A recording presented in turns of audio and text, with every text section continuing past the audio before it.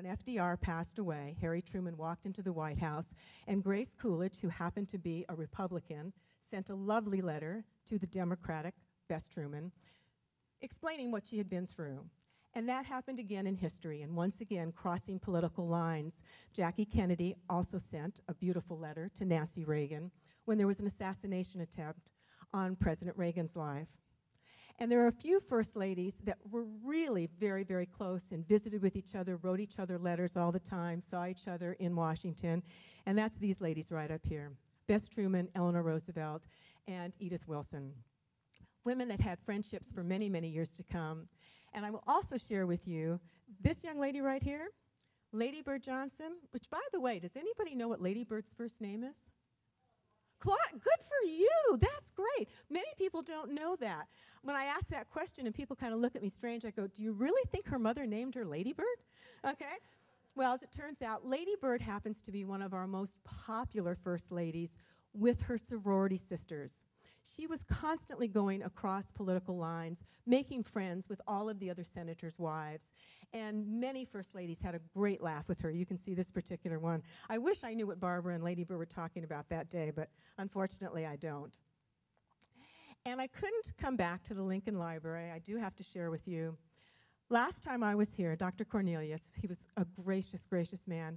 He was kind enough to take me down into the archives and took me into the vault. And he opened up, he was showing me a handwritten letter from Mary Todd Lincoln. Can you believe this? Mary Todd Lincoln wrote that letter. And I was asking him, well, how is it, why is it that she's writing this way and this across the top? Well, he explained to me at that particular time in history, it was the recipient who paid for the postage. So if you were a gracious hostess, you didn't want to stuff the envelope with a bunch of extra papers. So if you had any little room at the top, you would write it across the top. I thought that was remarkable. And as I mentioned to you, whenever I come to presidential libraries, I always bring my grandchildren something. Well, my grandson, who wanted to know where I was when Lincoln passed away, by the way, he was really into baseball. He loved baseball. So I got him a baseball with the president's signatures on it. And I got my granddaughter a cookbook, because she was into baking cookies. I thought they would be thrilled. What did Nana know, right? Well, my granddaughter came up, she gave me a big hug and kiss and said, oh, Grandma, I'm so excited. She said, I'm going to make all these cookies and I want you to be there with me. Well, my grandson, who's normally a real love bug, he kind of strolled up, took a look at me, tapped me on the shoulder and said, thanks, Nana, and walked back. And I was devastated. I said, Jeremy, what's the matter? You don't like the baseball? He said, no, the baseball's okay, Nana, but I wanted the letter. Why didn't you bring home the letter? Because I was telling him all about it. Well, my daughter, who was over in a corner, and I looked at her and said, you think they're not listening to Nana, right? You think this history is just boring, right? He was 10 years old at the time. He wanted that letter. I did ask Dr. Cornelius if, in fact, I could take that letter home to him, but not a chance. No, absolutely not a chance. But never hurts to try. Tonight, I am not going to speak about Mary Todd Lincoln, and I hope that doesn't disappoint too many of you. But I make it a policy. I've had the great honor of speaking at 5 different presidential libraries, and it seems kind of silly to me to come to a presidential library where you have all of the experts here, and many of you in the audience are docents. You have all the information that you could possibly want to know about Mary. But I thought I would show some pictures for a few of you that may not be docents of Mary Todd Lincoln, and a few that I don't know if you've even seen. Of course, we know that there is no picture of Mary and Abe in the same photograph. We know that that's true. But this particular one over here, evidently it was photoshopped together, so it kind of appears there in the same picture. And of course, we know about her children, that whatnot, Robert, her only surviving son. This whoops, pushing the wrong one again. This happens to be the very first picture we have of the White House. It's the very first known picture that we have. It happened to be during Abraham Lincoln's time. And what you see on the front lawn there happens to be a statue. It was Thomas Jefferson sitting on a big horse. I don't know whatever happened with the statue, but it's not there anymore. And of course, the famous picture of Abraham Lincoln, who seemed to tower over all of the other men around him. And of course, we know that the North and the South, you know, Mary seemed to be the scapegoat for everybody during the Civil War. And I thought you might like to see this picture. I love to get actual photographs. And if you can see, There's a gentleman right there. That is Abraham Lincoln. And that, of course, was during his second inauguration. And many, of course, know about Elizabeth Keckling, who was the seamstress for Mary Todd Lincoln. And I have in my own personal library about 250, maybe 300 books on America's First Ladies. Well, I happen to have signed all my books also. I understand Mary signed all of her books as well. This happens to be the inside of her book, where I signed it with my name and a picture of her later in life. And of course, she wrote a story, her story about Mary Lincoln, that I thought was absolutely fascinating. Many people have not seen that book, so I thought you might want to see the inside cover of it. And of course, what Mary looked like when she was a young girl, as well as in her widowhood, and her signature. And this happens to be a picture of when Mary wanted to sell, you know, after she left the White House and she was trying to raise money, they were going to have an exhibition and sell her clothes in New York. Well, there wasn't much of a sale. She didn't make any money from that. We do know that she carried a lock of Abraham Lincoln's hair with her at all times. And this is a photograph that I wasn't sure many people had seen. Can you see this part right here? Okay, isn't that amazing? Okay, it was called a spiritual photograph, and there was only one photographer that did it at the time.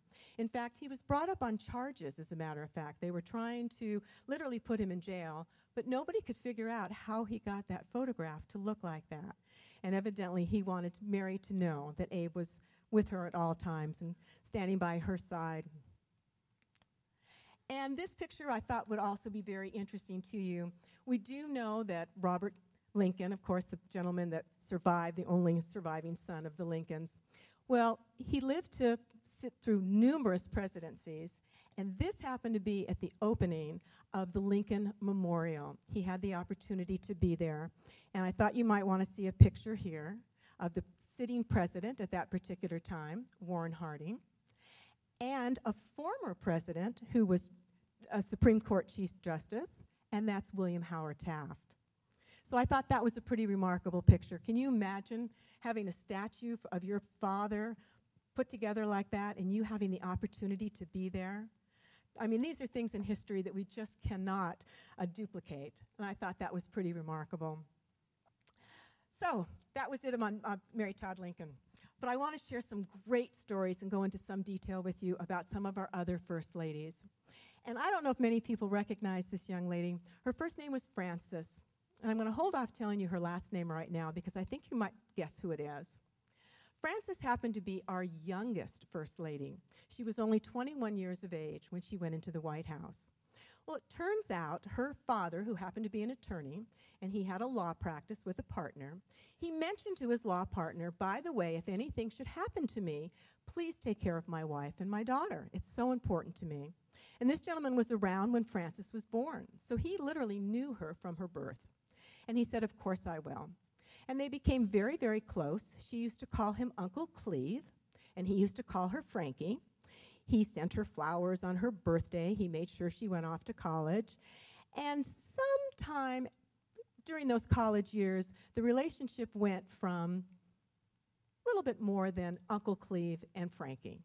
But I will tell you as well, there was never a time when they were together during their courtship years, I will say, that Frances's mother was never there. She was always along on all of the dates. So I don't want anybody to think that this gentleman was with this young lady by himself.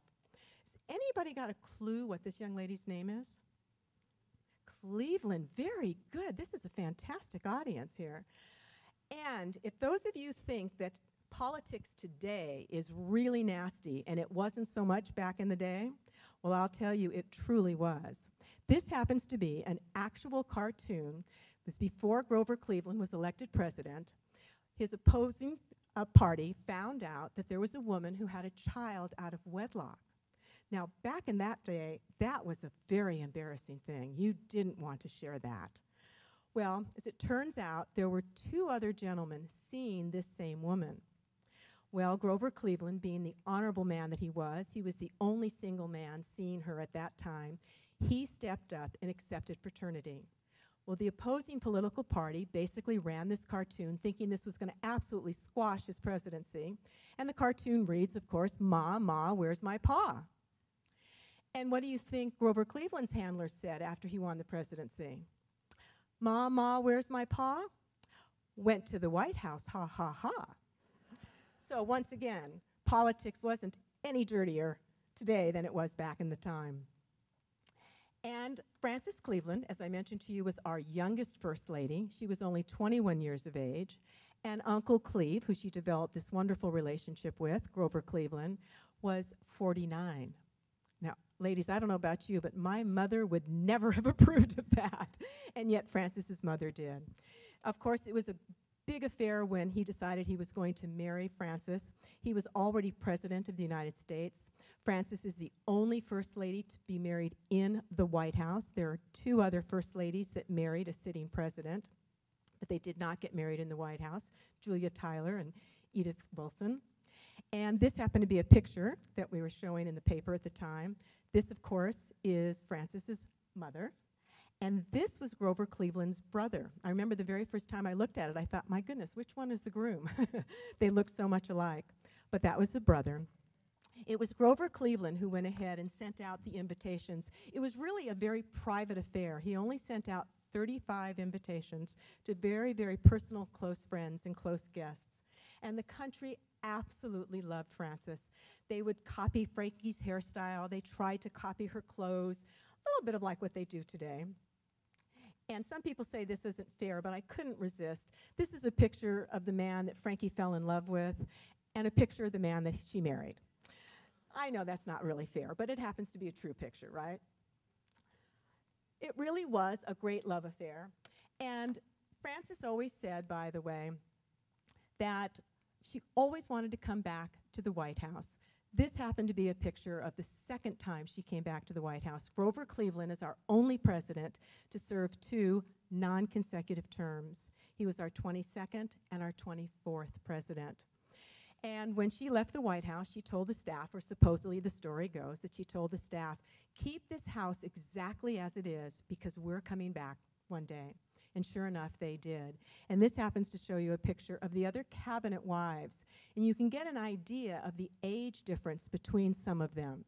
I have to be reminded, those were the days when you had to sit still for a very, very long time. You know, you couldn't take an instant picture. Because I looked at some of these ladies and I thought, they don't look particularly happy, do they? Right? Well, it wasn't because they didn't like Frances. They really did like Frances quite a bit. She was a very gracious woman. And when she came back to the White House, by the way, the second time, she came back with her daughter, Ruth, and she was pregnant with her second daughter. And the country fell in love with Ruth. They loved her. Baby Ruth did this, and Baby Ruth did that, and Baby Ruth did the next thing. And you know where I'm going with this? They named a candy bar after her, right? The Baby Ruth candy bar. Well, I thought you might like to see this particular photograph. As I mentioned to you, it really was a true love affair. Many people said that Frances only married Grover Cleveland because he was a big, powerful man. The truth is, she really did love him. They were married for 17 years. They had 5 children together. You'll notice in this one particular picture, there's only 4. And that's because baby Ruth passed away, which was very sad. She was about 13 years of age, and that's one of the reasons why she's not in that particular photograph. And Frances Cleveland was our first lady to remarry. She set the precedent that Jackie Kennedy went ahead and followed. She waited 5 years. You can imagine she was really a very, very young woman when Grover Cleveland passed away. So she went ahead and remarried. There was a time, and there was a story, by the way, when she went to the White House. This was a number of years later, and it was Dwight Eisenhower who was president at the time. And of course, the president always likes to introduce people and talk with them like they know them exactly. And he was introduced to Frances, and of course he had no idea who she was. By this time, she was an older woman. And he smiled at her and said, "And where did you live when you lived in Washington, D.C.?" And she smiled at him and said, "In your house." The president said he was so furious that the individual that didn't introduce him properly, there was rumors that they fired that person, but I'm not so sure that that's particularly true or not. But wonderful, wonderful stories about Frances. And I wanted to share another great story with you about a wonderful woman. Many people do not even recognize the name Carolyn Harrison. Carolyn was a young girl. Her father was a minister as well as a teacher. And Carolyn was 15 years of age, and there was a 14-year-old boy that was coming around the house all the time. Well, it turns out he happened to be a student of her father's. And he'd constantly come by the house, and he'd say to his professor, you know, I want to study up on this, or I have a question about that, or I have something else. And it took her father a little bit, but then he finally figured out this young man was coming by the house so often, not because he wanted to do well in his studies, but because he wanted to see Carolyn. Excuse me. And that gentleman's name was Benjamin Harrison. Do you recognize the name Harrison?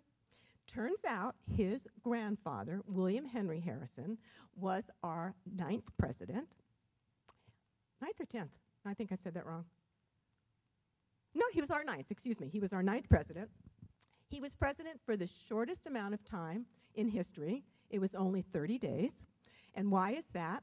Well, Washington wasn't any warmer back then than it is now.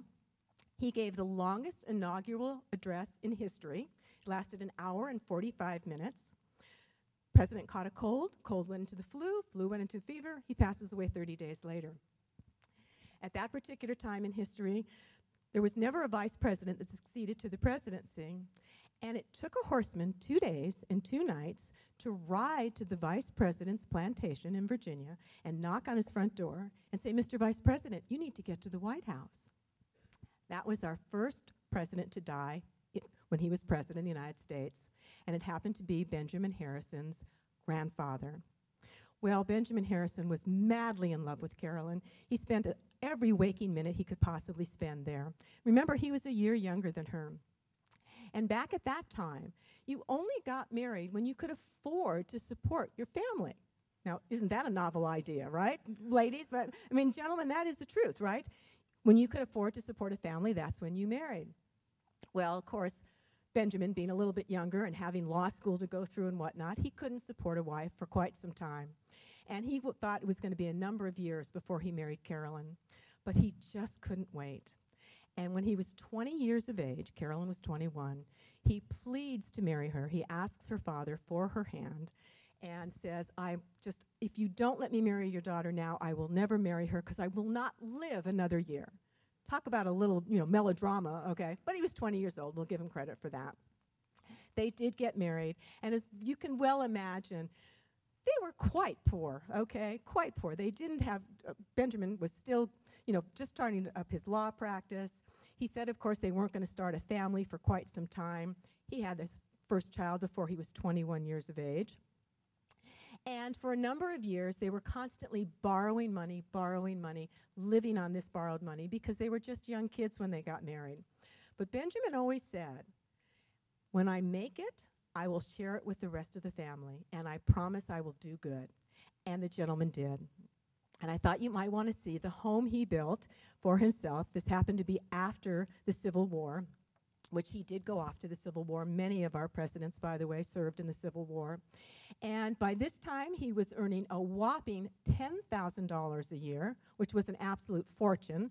And he built this wonderful mansion that cost just under $25,000, which is about the cost of, a garage nowadays? I'm not sure if you can even build a garage for $25,000, at least in California, where I'm from anyway.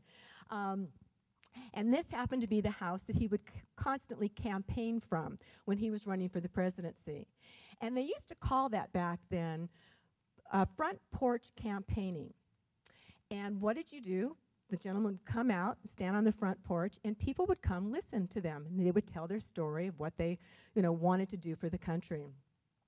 Well, there were so many people that would come to hear Benjamin's speeches and talks and whatnot. Carolyn said before the election, she said, well, it's one of two things. It's either the White House or the poorhouse, because there were so many people that had gone through their home. There wasn't a blade of grass that was still alive at that particular time. Their fence had been knocked down. People were coming into the house. Furniture was getting broken. Carolyn said, well, it's either the White House or the poorhouse for us. And as it turns out, they did go to the White House. And she was quite surprised when she got to the White House to find the White House was in very, very poor condition. And she brought a rather large family with her. What you see in this picture is her daughter. She came with her daughter and her daughter's husband and 2 children. And they lived in the White House with them, as well as Carolyn's son. She had a married son that had 1 daughter at that particular time. They came quite frequently to stay at the White House for long, extended periods of time. Carolyn's niece came to the White House and stayed there for a while. If I happen to forget to mention the niece, remind me, because there's a story about that. And as it turns out, the White House is literally falling apart, literally falling down. Carolyn moves in with this large family. Oh, and her 90-year-old father is also living with them in the White House. Well, it turns out there were rats literally all over the 2nd floor. And we know this because she wrote it in a letter once, that the rats were so bold that they were running all around on the 2nd floor, and they even got up on top of, and she mentioned this gentleman's bed. It turns out he was the private secretary to the president.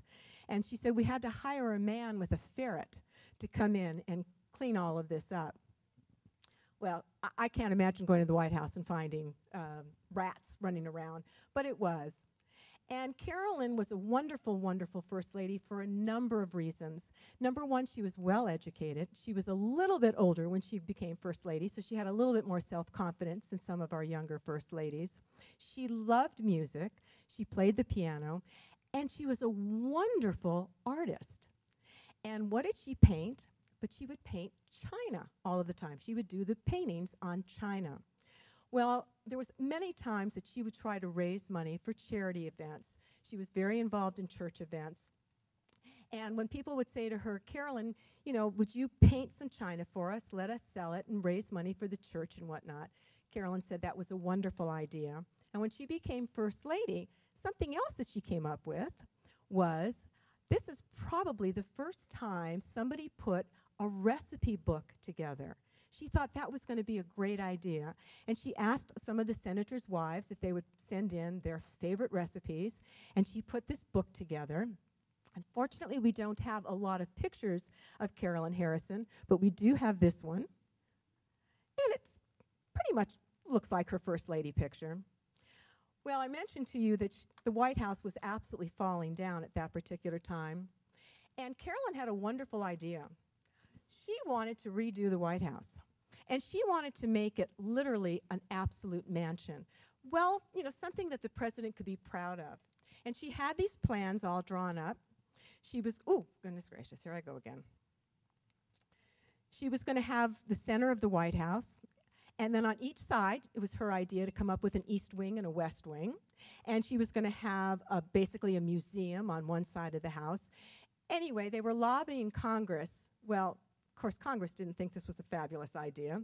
He liked the idea with the ferrets coming in, taking care of the rats, but not so much this. But Congress did approve a $35,000 allocation for her to redo the White House. Now, $35,000 went quite a ways, but not quite as much as Carolyn wanted. And what the White House looked like in Carolyn's day is it was the first time in history they had electric lights. See that up there? It was wonderful, electric lights. These are her grandchildren again on the front lawn. Supposedly, this is a picture of the president and the First Lady on the balcony there. Well, of course, Carolyn couldn't do a whole lot with $35,000, but she did do something that was rather important.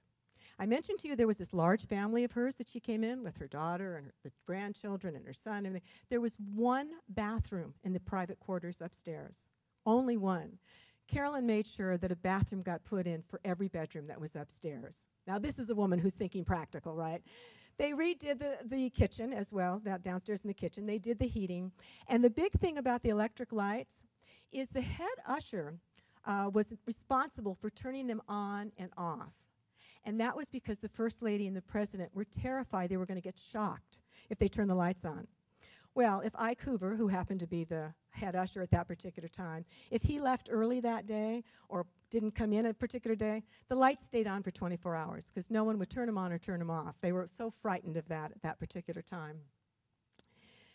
And, of course, I thought you might want to see what it looked like, the first telephones in the White House. And I'm trying to picture all of these cords hanging up here and hanging around. Thought it was a great picture. As I mentioned to you that Carolyn was a remarkable First Lady, she was the one that made the comment that we have within ourselves, and you'll see it up there on the screen, the only element of destruction. Our foes are from within, not without. And she truly believed in that. And one of the things that she did herself was, because she was raising money for different charity causes and whatnot, Johns Hopkins Hospital came to her and said, Carolyn, will you raise money for our hospital and for our medical school? And Carolyn said, yes, I will, on one condition. And what do you think that condition was? That you admit women at the same time that you admit men, that with the same conditions, which I thought was absolutely a wonderful thing to do. She was also the first President General of the Daughters of the American Revolution. She's the first First Lady to have written a speech and gave the speech, and that was, of course, when the DAR first opened up. She thought it was so important that the women of the American Revolution get acknowledged. I oftentimes say, we had some wonderful, wonderful gentlemen at that particular time, George Washington, John Adams, Thomas Jefferson. But if it weren't for the women, if it weren't for Martha Washington and Abigail Adams, I wonder if those guys could have really done that job. I mean, do you think so? They got a tremendous amount of support. Well, the sad story about Carolyn is, and she'll probably get lost in history, because Frances, the First Lady that came just before her, who was very young and very popular, happened to be the First Lady that came after her. So she was kind of sandwiched in between this young woman. Turns out Carolyn dies in the White House. She's not the First Lady to die in the White House, but she does pass away. And it turns out it's a time in history when her husband is running for re-election, and who is he running against but his old foe, Grover Cleveland. But his wife is quite ill. She is dying. Benjamin Harrison just really doesn't have it in his heart to do any kind of campaigning. And I mentioned to you that Grover Cleveland was a very honorable man. Because Benjamin Harrison stopped campaigning, so did Grover Cleveland. It was probably the most civil election in all times, because he didn't campaign. But as it turns out, Carolyn was the one who said, you know, all of this wonderful china that we have, she found great pieces of china downstairs in the basement. She started the very first china collection. And it happens to be one of the most favored spots on the tour. If you go to Washington, D.C., well, maybe not so much today because they're not having tours today, but that's another story. But if you do go to Washington and you go on the tour, you will see the China Room. And of course, this is what it looks like today. Carolyn was also the First Lady to bring the Christmas tree into the White House. So there were a number of firsts during Carolyn's time. And as I mentioned to you, I wanted to share a story with you about the niece, but I thought you might want to see some of the china from some of our former First Ladies. And of course, oops, goodness gracious. There you go. This one's Carolyn's. And of course, got Mary Todd Lincoln's over there, and Nancy Reagan. I mentioned to you about this niece. Well, the reason why this niece came to the White House is because her aunt, Carolyn, was quite ill, and she couldn't keep up with all of the activities and whatnot. Well, as it turns out, the niece and her husband, Benjamin, become very close. She used to take long walks with the president. She used to share stories with the president. And of course, when Carolyn passes away in the White House, it only seems natural that the president and his niece, or his wife's niece, became very, very close. Well, it turns out a number of years later, Benjamin Harrison marries this niece. Now, he has 2 children of his own. He has 2 grown adult children. They were so appalled that their father married this younger woman, they refused to attend the wedding, absolutely refused. Well, they also had a child together, and this child was younger than Benjamin Harrison's 4 grandchildren. Are you ready for that? I mentioned this to my husband one day, and I just looked at him and said, don't even think about it. Okay, we're not going there. And I wanted to talk with you about another First Lady, Mamie Eisenhower, another remarkable woman. As it turns out, she came from a rather wealthy family. Her father retired when he was only 35 years of age. Well, that's very, very young for retirement. He was a millionaire at that particular time. He owned a meat packing business. They had 4 daughters together, and they lived a very comfortable life. Well, how comfortable was it? Mamie never made a bed. She never learned to cook. In fact, she said a number of years later, she really didn't regret never learning to cook. She said, if you don't learn, no one will ask you to do it. I thought, now that's a thought, right? You know, if you don't learn, they won't ask you to cook. Well, this cherished life that she had, many people thought that she was, of course, going to marry some society young men. Well, as it turns out, she falls in love with a military man. And who is that gentleman but Dwight Eisenhower, or as we called him, Ike Eisenhower. And I thought you might want to see a picture of them when they were quite young. Isn't that adorable? Mamie was quite the dresser, absolutely, quite fashionable. She really didn't get recognition of it because, once again, it depends on who the first lady is before you and who the first lady is after you. When Jackie Kennedy came into the White House and she was so known for her fashion, people tend to forget that Mamie Eisenhower was really a fashion plate in her own right. And many people don't know this, but they also had a child before their son, John. And this child, darling little boy, they used to call him Little Ike, and that soon became Icky, Little Icky. And I can remember one time I had the great honor of speaking at the Eisenhower Presidential Library, and I asked them, what's with the Icky?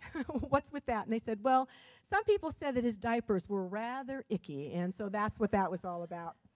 I don't know if that's true or not, but I thought, oh, that's a great story. Well, as it turns out, just very shortly after Mamie gives birth to Little Ike, she catches pneumonia. And this was a very, very serious ailment back at that time because they didn't have antibiotics for it. And Mamie even said at that time, you either survived it or you didn't. Well, as it turns out, her husband was able to take a 3-day emergency leave. He was able to come home, see his wife, who thankfully did, of course, survive, and see his son for the first time. Turns out, Icky passes away when he's only 3 years of age. And it was a very, very, very sad time in their history. Turns out, once again, Mamie happens to be quite ill, and so she cannot go in and see her son. And Eisenhower was the gentleman, of course, the father, and he was in there holding his son when his son passed away. And Mamie said, you know, we never really talked about it after that, but I could tell you it was a tragic, tragic time. And Dwight never, ever got over it. In fact, every year on Icky's birthday, he would send his wife yellow flowers because that was Icky's favorite color. And it didn't matter if he was off fighting World War II, it didn't matter where he was, he would go ahead and send his wife flowers. So it really does affect men as well. People oftentimes say that the presidents don't care when they send boys and women off to war. Well, they do. They care quite a bit. And I thought you might want to see this particular picture. When I had the honor of speaking at the Eisenhower Library, and once again, they were very gracious. They took me downstairs, showed me the archives. Well, as it turns out, they open a cabinet, and this dress is the very first thing I see. And I went, oh my goodness, I remember that dress. I said, Mamie had a hat that went with it, right? And the curator said, yes. And did you know? And he opens a drawer. She had her shoes covered in that same fabric. So not only she had the hat and the shoes that matched, and of course wonderful other pictures of her there. Quite fashionable. And by the time they got to the White House, I love sharing this story with you. Of course, this happens to be a picture of their son, John, who, by the way, followed his father into the Army. He went into West Point when he was 18 years of age. And I used to say to my grandchildren, you know, when you're the first lady, you can pull some strings. And I said, this first lady pulled a great string. Look at this. Can you see that picture? Can you see who that is? Okay. It turns out it's Roy Rogers. Very, very good. Well, when you're first lady, you can have Roy Rogers at your grandson's birthday parties, right, with Dale Evans. And it made me think of something. I'm searching here. I want to read something to you because I thought it was absolutely adorable, if I can find it. Right. Okay, here we go. And as it also turns out, not only did Mamie have Roy Rogers and Dale Evans at his son's or grandson's birthday party, but they have their own home theater. And I mentioned that to my grandson also. I said, by the way, when you come to Nana's house, there's no theater there, sweetheart. Okay, I just want you to know that ahead of time. Well, it reminded me, and I was once again sharing these stories with my grandchildren, trying to explain who Roy Rogers was. Well, he was a very famous cowboy, and cowboys and Indians were really popular at that particular time, and cowboys were supposed to know everything and be the best. And I said, there was another team that also came along. Do you remember the Lone Ranger and Tonto? Okay, come on, somebody's got to be my age out there, right? Okay, there you go. Well, I came across this joke and I thought it was absolutely perfect, and it said, for those of you who think that the Lone Ranger was so smart, and it proceeds to say, the Lone Ranger and Tonto were out camping in the desert. And after they finally set up the tent, both men were terribly exhausted. They both crawled into the tent and fell fast asleep. Well, it was a couple of hours later. Tonto wakes up and he turns to the Lone Ranger and he says to him, Kimosabe, that's what he used to call him. Kimosabe, look up, what do you see? And the Lone Ranger looked up and he said, I see millions of stars. And Tonto says, yes, what does that tell you? And the Lone Ranger says, well, it tells me that, let me see, there are millions of galaxies and potentially billions of planets. It tells me that Saturn is in Leo.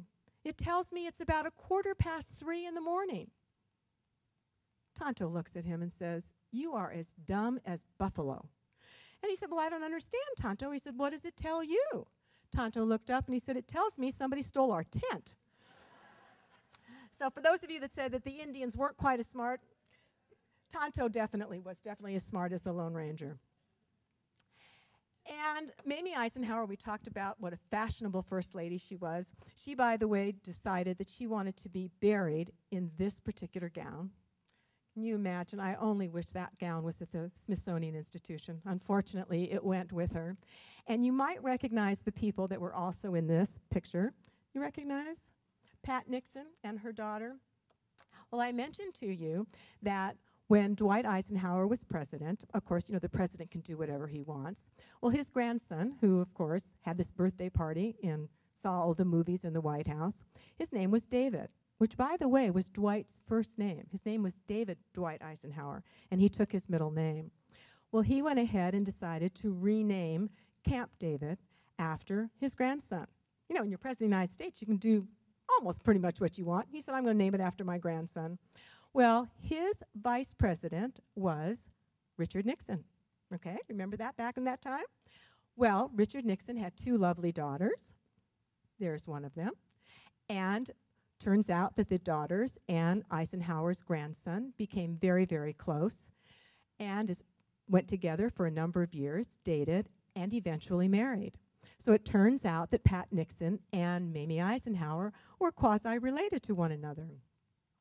And it turns out that when Mamie Eisenhower was elected, I shouldn't say she was elected, when President Eisenhower was elected president, the country was so much in favor of Mamie, they came out with these buttons that said, Mamie for First Lady. She was a lovely, gracious First Lady. The only thing the public had a hard time with, those bangs. Oh, yeah, take a look at those bangs. Well, and it turns out many people used to write to the White House and literally complain and say, why doesn't the First Lady change those bangs? She heard about those letters, and guess what Mamie said? I don't care, I like them. Okay? This was a strong woman. She also made the comment, I don't understand what women want to be liberated from. She thought it was very important to be, of course, the wife. And she also said that she never gave Eisenhower any advice. She said, I can row his own boat. I'm in charge of the house. He's in charge of everything else, and we get along just fine. Mamie had one major fear, and she dreaded the fact that she was going to look old when she got old. So she made sure she stayed young as she could and dressed as young as she could. You'll notice in this particular picture, as well as this one, their 50th wedding anniversary, she's still wearing strapless gowns. Now, we don't need to go into my life history, but I'm 60 years old, and I don't wear a strapless gown. Are you kidding? This woman had no problem wearing a strapless gown whatsoever, and I, of course, think she looked absolutely lovely at that particular time. She did grow old very graciously. And when she did pass away, And of course, they were going through her belongings. That's when she had written a note with which gown she wanted to be buried in. They saw on her nightstand this picture. Now, her husband was President of the United States. He was president of Columbia University at one point. And yet, the picture that she has on her nightstand is still when he was the general. Well, this is even before he became general. She always saw herself as the general's wife. She said that she went ahead and made her bed and slept in it. And she said that because there were a number of times early in the marriage that she really wasn't sure that she could kind of go on. And the reason why she said that is Ike said to her right after they got married, "Mamie, I'm going to tell you something, and I'm only going to say it to you once. And that is, my country comes first. You will always come second." Well, that was pretty tough, but Mamie said, okay. And she said all of the years that she was married to him, she tried her very, very best to have as much enthusiasm and support for the country as Ike did. And there were times when they were separated for long periods of time, particularly during war, and Mamie found herself quite lonely, quite sad, but she hung in there through it all. In fact, when her husband was general, and it was during World War II, she would not even go out to dinner with friends. And why was that? Well, first of all, Mamie did happen to like a cocktail, but she was not an alcoholic. Some people gave her that reputation because she stumbled periodically when she walked. Well, that was because she had an inner ear infection, and so she sometimes stumbled, but it wasn't because she was drunk. And she used to say, if I go out with some girlfriends, even if I'm having just a glass of water, the newspapers are going to report that I have wine. They're going to say that I was drunk, and how awful is this that my husband is sending young boys off to war and his wife is out partying in Washington, D.C. So she stayed at home all that time, most of the time by herself, because once again, she was trying to match her husband's dedication and commitment to our country. Many people don't recognize the sacrifices that so many of the Army families make, as well as the individuals themselves that are in the Army and the Air Force and the Marines and all of the others. So that was the picture that she always kept. She loved it. And I wanted to end today's program with the First Lady that I had the great honor of meeting, and that was Nancy Reagan. I do live in Southern California. In fact, I don't live terribly far from the Reagan Library, and I've had the pleasure of speaking there about 4 or 5 different times. And Mrs. Reagan used to come by the library quite often. She doesn't quite so much now. And she was doing a book signing and was allowing to take pictures with people. Well, I waited in line patiently like everyone else did. And when I got up there, I handed her the book, which was my turn. She had just written. Of course, it was her autobiography. But I had another book with me, and that book was called Nancy. She had written that book when she and her husband, after they left the governor's mansion, they were governor of California. Ronald Reagan was governor of California. And Mrs. Reagan was so surprised to see that someone had that book that she, in fact, had written herself. She put her pen down, and she looked me square in the eye, and she said, "Where in the world did you get this?" And I proceeded to tell her, of course, that I was a historian and how much I loved her history and whatnot. And I asked her to autograph it, which she did do. And I also thanked her for her say no on drugs. At that particular time when she was in the White House, I had a teenage son living at home. And that was the best thing I could say at any time, was just say no. And she was quite gracious. She's a lovely woman. Every now and then you'll see her on the local news getting her hair done or getting her nails done.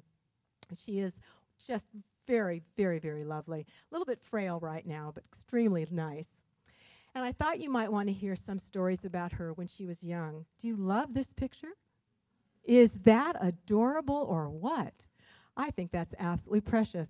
And that's not too far from what she looks like today.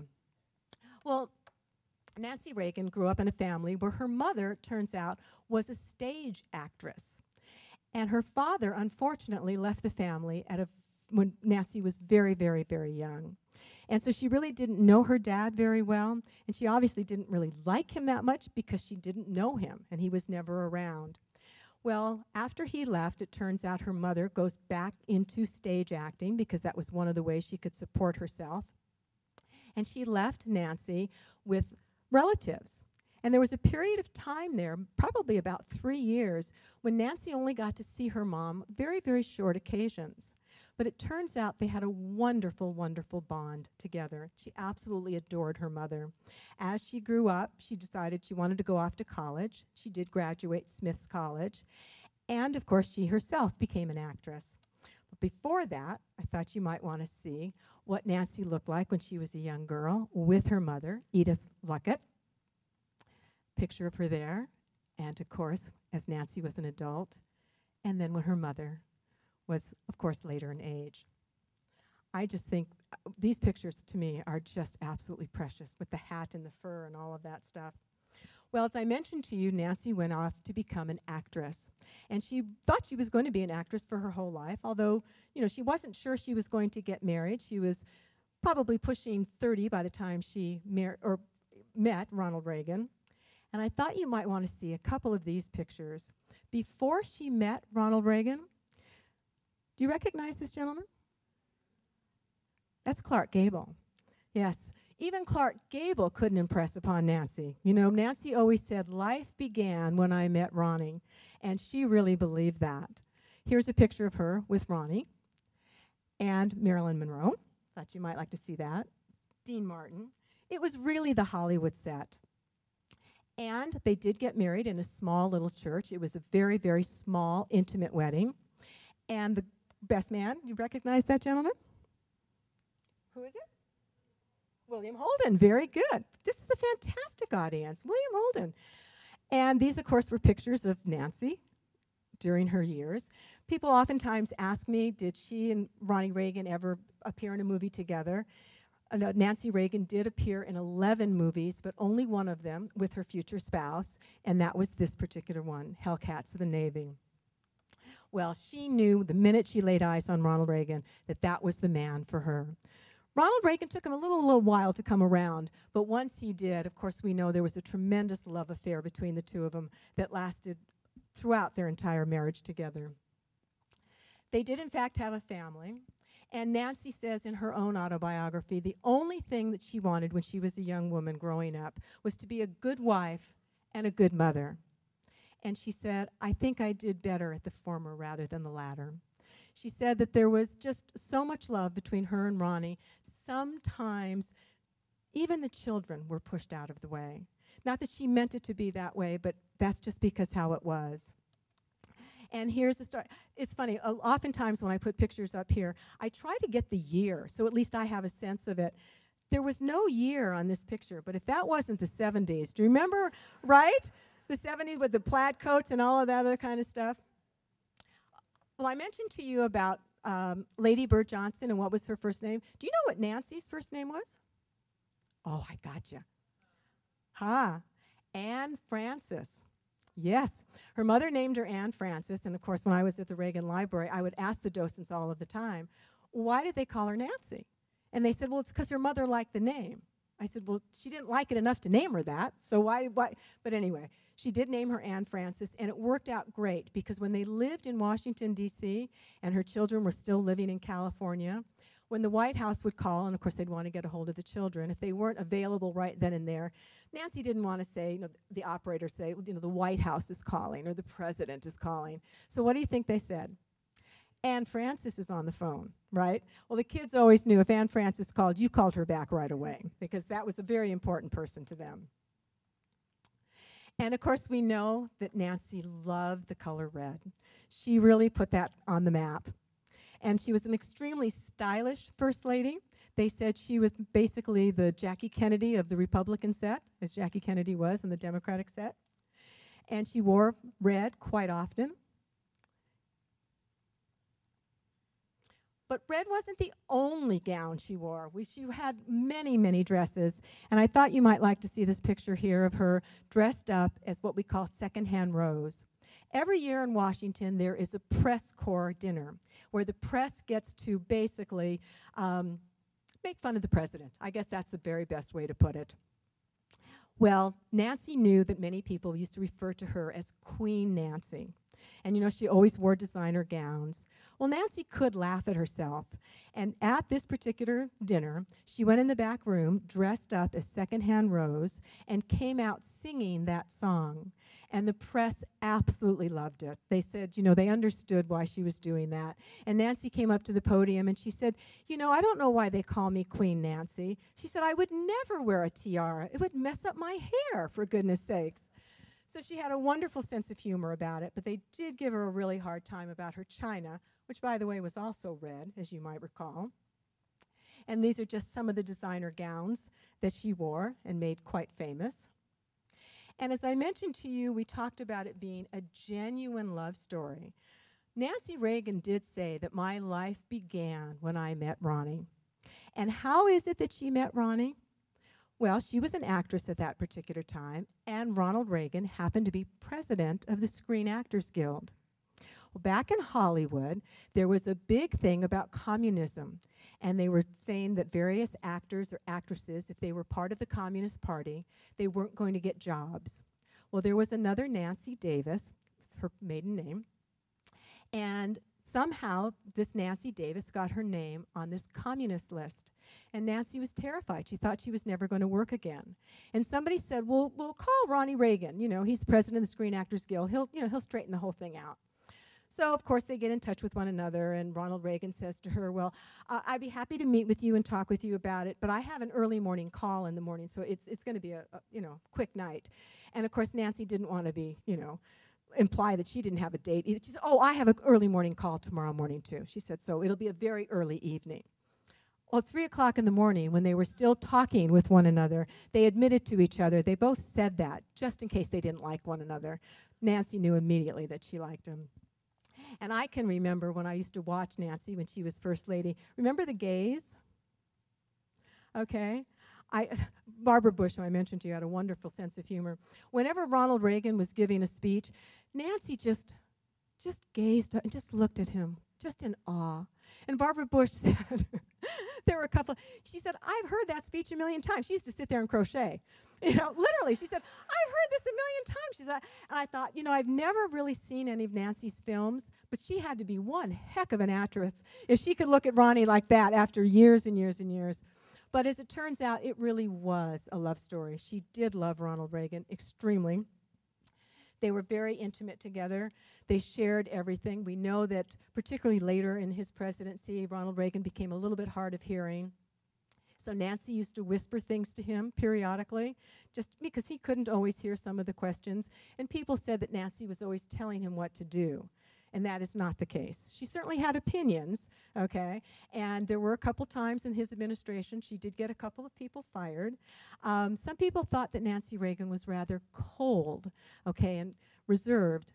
Other people said that she was just a dedicated wife and very, very supportive. And I can tell you that's the Nancy Reagan that I had the honor of meeting. Very, very supportive. And I thought you might want to see this picture. When I saw this first one in the middle here, it turns out there was a large picture of Ronald Reagan behind her, and this always reminded me of them. And why do I say that? Because in Nancy's mind, Ronald Reagan was just the prince of all prince. He was the most remarkable individual she had ever met, and I always felt like he overshadowed her. She was truly, in her own right, a very remarkable person. And I will also tell you, because of the Ronald Reagan Library, every year on Ronald Reagan's birthday, Mrs. Reagan goes to the library and spends a few quiet minutes with her husband. She just sits there quite patiently. The press finally stopped following her. They knew that every year she was going to show up, and they finally at one point said, okay, we can stop taking pictures of Mrs. Reagan. We know she's going to be there. Well, I will tell you, I could go on and on. I was laughing and telling the people earlier, I didn't know how long they said the program was for, because if anybody has questions for me, I can tell you I will be here all night answering them.